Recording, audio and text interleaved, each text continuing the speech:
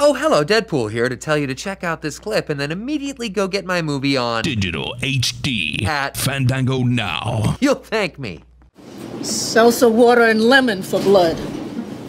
Or wear red.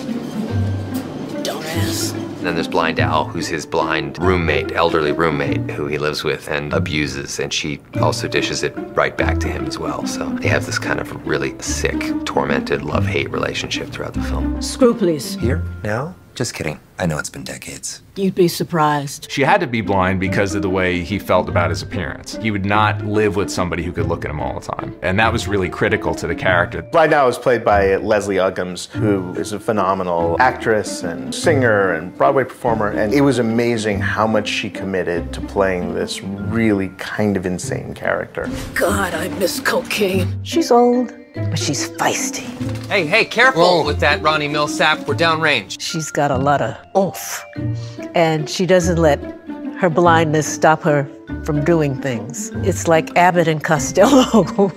You know, their relationship, they're perfect together. Hashtag drive-by. Did you know that the Deadpool costume had a muscle layer underneath that had to be removed because Ryan Reynolds was so muscular, the costume was not only too tight for him, but it made him look overlarge. Click here for more videos and let me know in the comments below who is your favorite Marvel character. See you soon!